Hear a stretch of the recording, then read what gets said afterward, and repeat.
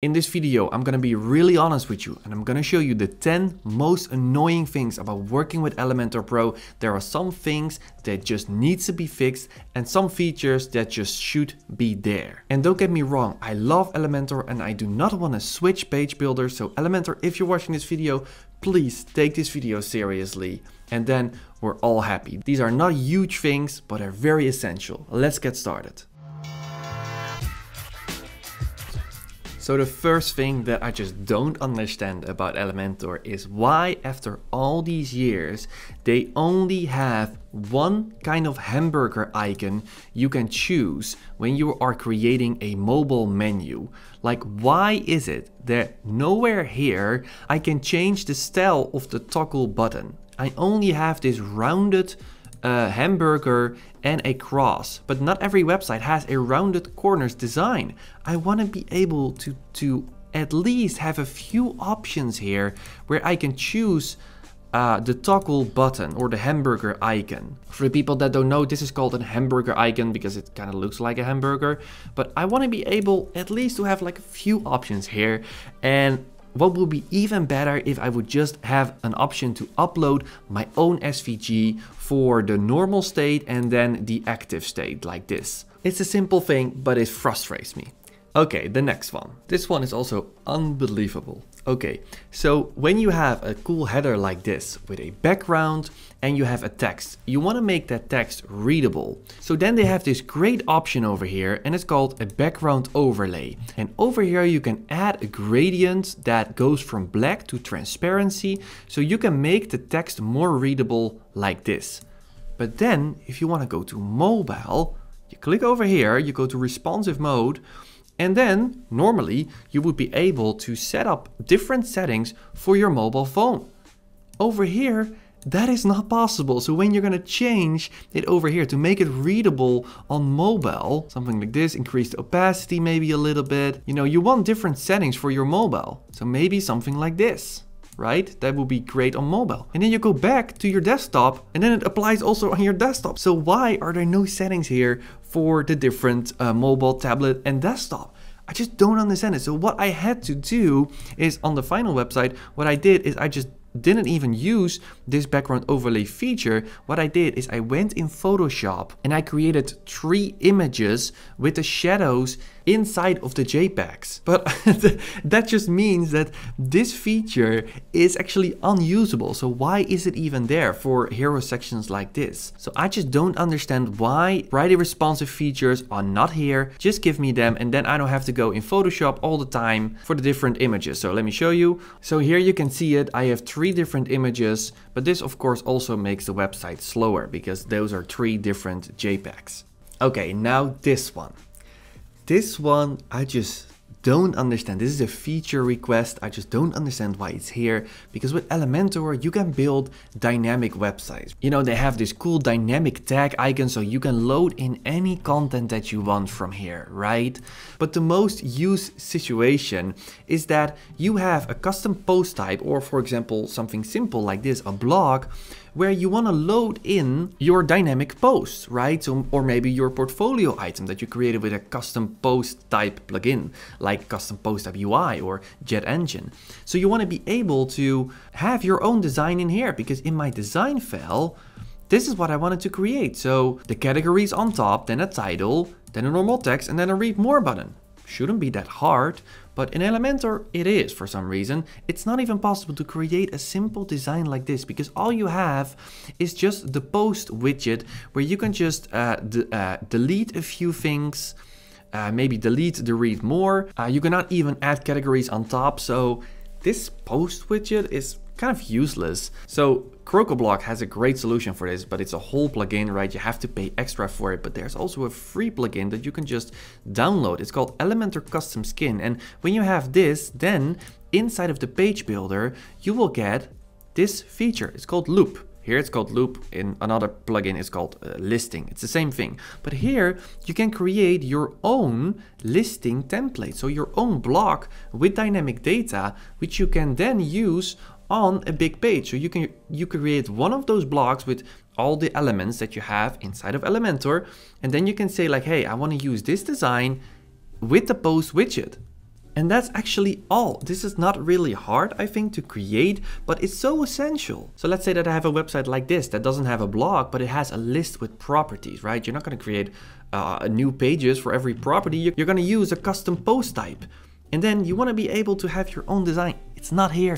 So come on, Elementor, give us a listing or a loop feature so we can actually bring our designs to life with dynamic content. I think something that's really essential. So let's say that you don't want to pay extra for another plugin, for example, CrocoBlock, where you have the cool listing widget, right? Maybe you don't have a big budget, so you just use the free plugin Elementor Custom Skin, right? So you have that loop.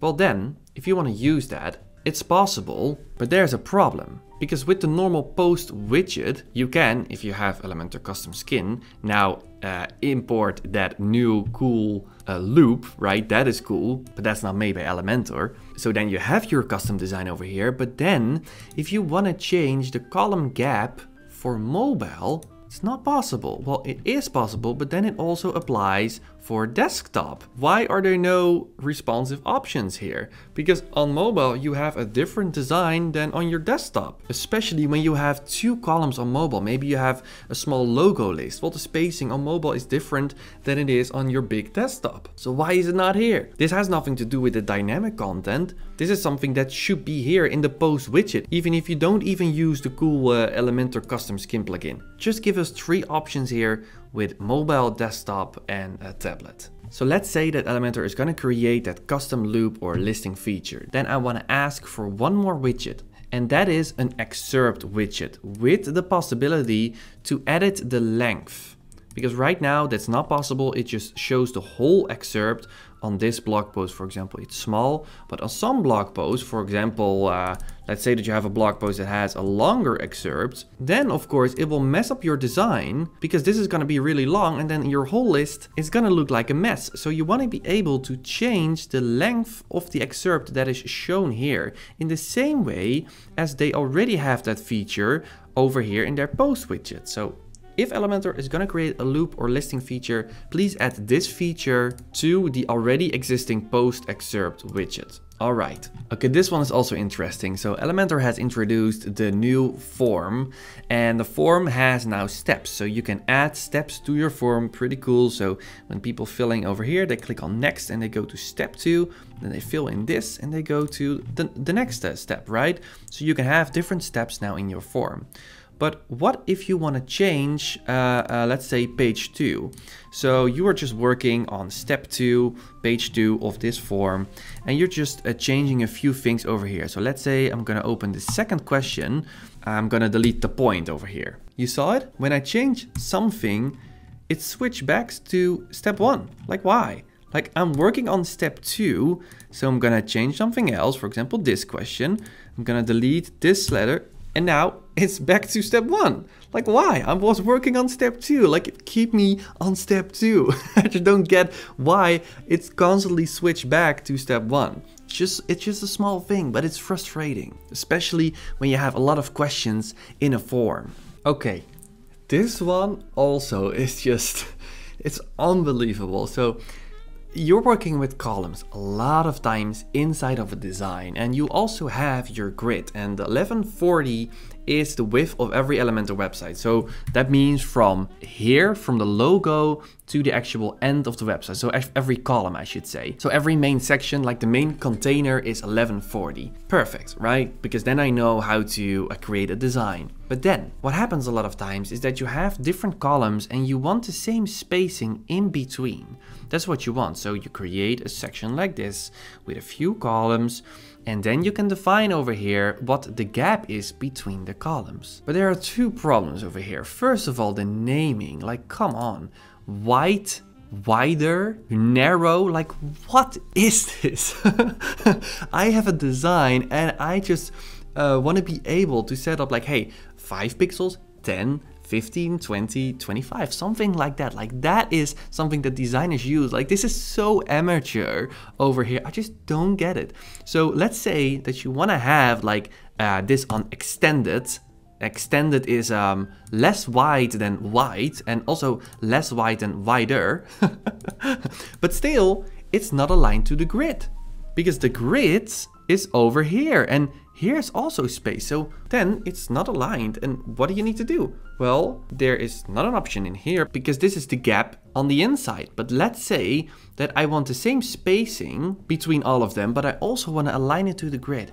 How am I gonna do that? At this point, you really have to grab your calculator and just go in here and not even use padding, because if you're going to use padding, for example over here, that doesn't work. So you need to add margin. Over here you can use 10 on the right, you can use 10 here, but you can't use 10 here. And then this block is bigger than those three. So what I want over here is just a few presets, so 5 pixels, 10 pixels, and I know you can set it up over here with custom, but then still, if you put in 10, it's still on the outside. So I want to be able to align it to the grid. I don't know if it's easily possible. And I know with some numbers, you won't get the perfect alignment because I don't think it's possible in math to do that perfectly. But even if it's like 90 and then 20, that's better than grabbing your calculator and trying to make the spacing the same. So please come up with something that's a little bit easier. I get that this is not a super easy thing